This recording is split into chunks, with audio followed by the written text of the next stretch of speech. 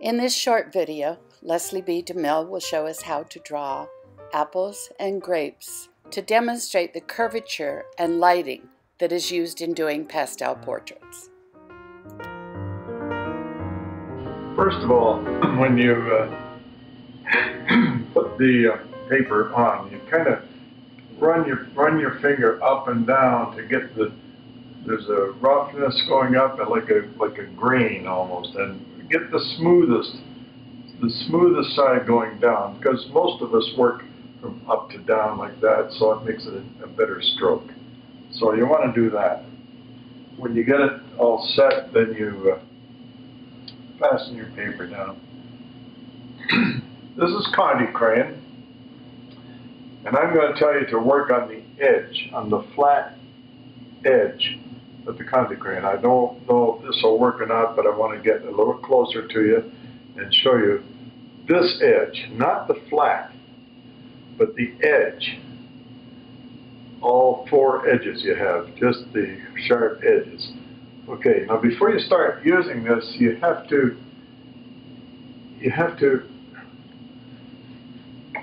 go like that a little bit to make sure you get a nice smooth stroke, you see. So, I want to show you the strokes. There's a nice smooth stroke there. You get it lighter, see? You get it a little darker, darker, and darker. By the way, before I get going too, this board that I have has about 10 sheets of newsprint and paper on here to give it a cushion instead of being on a hard board. You wouldn't be able to do this if you were just on a hard board. This way you get a little bit of a cushion that allows you to dig in a little better. So that makes it work. Alright, this is how you get your strokes. This is the beauty of velour. Real deep, and then such a nice delicate stroke that you can make on glaze. I guess you'd say there's a lot of glazing in using velour paper. If you press on the back edge and let the rest of it go, you end up with a stroke like that, or like that. You see, sharp and blends away to nothing. And the opposite way, if you go the opposite way, see, you get a stroke there and blend it away. So you can use those kind of strokes throughout your painting, either that way or that way. And also you can use it, of course, nice and smooth. How do we relate with this? All right, let's say we draw a ball. Okay. Now, when you draw a ball, you can do it like that. You don't have to make it round like that. Just do it like this, get a little character. And let's see, the ball may have a little patch of stitching around here like this. Then you can make it a little darker. The lights always figure the lights come from this direction. So therefore, it'll be dark here. You see how that works now? Making it dark to light. And here just a slight glaze. There. Gets dark down here. And the shadow is there to make it sit down. Okay? And that's how to create a ball. Now, of course, with a little bit of white, and the white flat, the lights come from here, so your lightest light will be approximately in here. And so you put a light, and then just to blend it away into the shadow, like that. And sharp here along that seam, blend it away into the light. So that you have that continuity. Now, if you have stitching on here on the ball, that's fine. Show it going in here. Now over here, where you have the shadow, let's say that shadow takes up all this room. You can show kind of a reflected light in the shadow to bounce that out a little bit. What I'm talking about is very soft and subtle. And this is where you're using that stroke where you get it sharp and then blend. You know, you cannot get the results that you get on this velour paper with any other paper.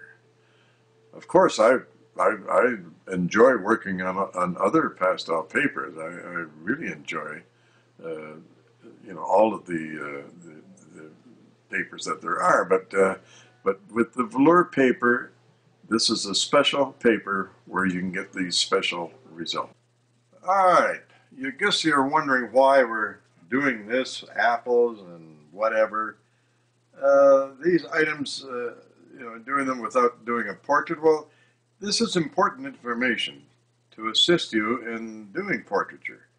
In other words, you're getting again, how to use the contact crayon on the velour, soft and hard, and blending, etc. So just bear with me on these exercises, and I'm sure that they'll help you in the end. Okay, we're going to do another apple. Different shape, more round. And let's put the center of it right in here. There. And shadow. Now this is going to be a yellow or a green apple. In two-tone like this, you can't tell the color, but you can tell the tone value that there is. So let's do this to kind of throw out the image a little better, to show the light apple and the shadow that comes off. Like that. Soft touch, soft, soft, soft, soft. Getting the shadow where the light is coming from. Okay. Now when we add the white, then we can, a nice subtle touch to just to lighten this whole thing here. Subtle, subtle. You see how I can correct that by going over the dark that was there. It makes it easier to do that. And here. Okay, now I can go lighter here. And here. And around like that. And we'll have a lot more reflected light in here than we would have. Alright, now we can put a stem on there.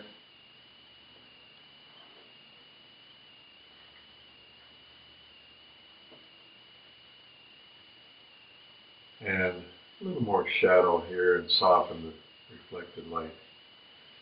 But that shows you the difference between the dark apple and the light apple by using your values. So there you go. All right, let's do a grape. And I'll do a light grape. I'm going to do a pretty large size so you can see what's going on with it. There, there's your grape. Let's make this a light one. So soft touch, glaze, blend. Very, very soft. Nice dark shadow. There. Let's Let's add some white now. Nice bright light there, and maybe one in here, and then soft over the shape of it. Little reflected light back here. Soft. And there's a green grape. Now let's do a dark red grape. You know, they're the same thing. Let's have this one going this way.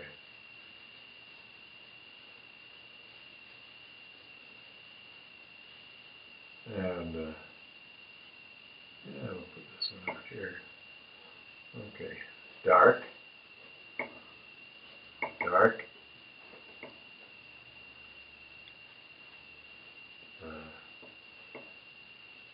softer touch, dark,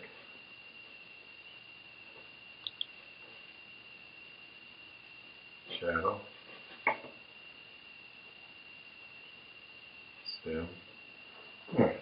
Now the light on this one will be subtle, soft, soft, very subtle.